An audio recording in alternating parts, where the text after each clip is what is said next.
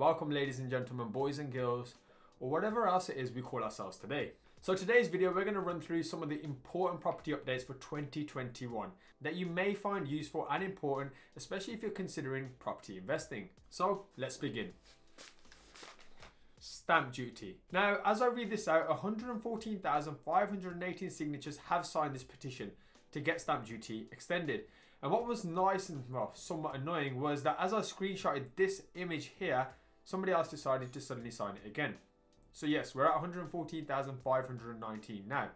But this will mean, I guess, good things, especially for those of you who really want to buy a house now, because Parliament will have to consider the debate. So if you are eyeing up a property and you're thinking, well, I really want to buy this, can they please extend it? Well, you may be in some luck, because Parliament will now have to consider the debate. And well, this is just getting a little bit annoying now because I'm not sure what's going on, but it's growing again. So somebody else has decided to sign this. So now we're at 144,522. And damn it, it's gone back up again. Okay, so a lot of people are signing this, so you may be in some luck, at least for Parliament to have the conversation. Now, as I mentioned in one of my earlier videos, I did say this was quite a genius move made by Parliament, in my opinion, which I've mentioned over here, simply because purchases were still going ahead, furlough was still keeping people afloat, and people were thinking they were saving a lot of money by, of course, not paying stamp duty. I'm just checking my notes, but whether it will be extended further or not remains to be seen. Although, if you watch this video in a few days after I release it, you'll probably know the answer. But from a personal perspective, I kind of hope that they extend it, or at least that's what I'm predicting. Next up, we have the property crash. So yes, please do check out this video because I still stand by every single thing I said in this video. So please do check it out because repeating it again would not be fun for yourselves and definitely not for me. And also not for my editor who, well, that's me as well. So please do check that video out.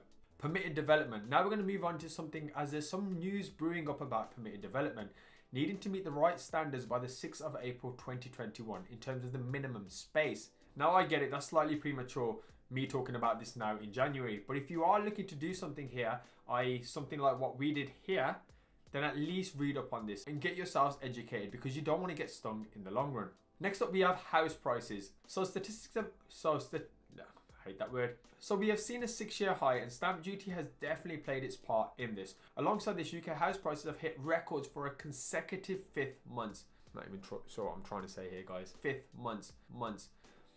But UK house prices have hit records for a record 5th successive month, with the average house prices in England and Wales now at £327,762. And according to eServe, this is a 51% increase over the last 10 years.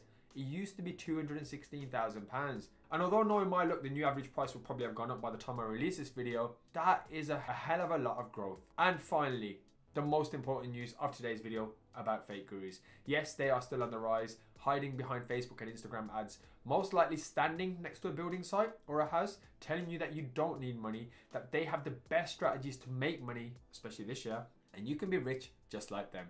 And just a final tip, as we've just had a credible source give us a very, very good tip, so please do take this on mind, is that free webinars don't exist. They're not free. They will cost you 60 to 90 minutes of your life before you're basically sold to. So please check companies' house. Please check these people out. Be warned. Watch my due diligence videos.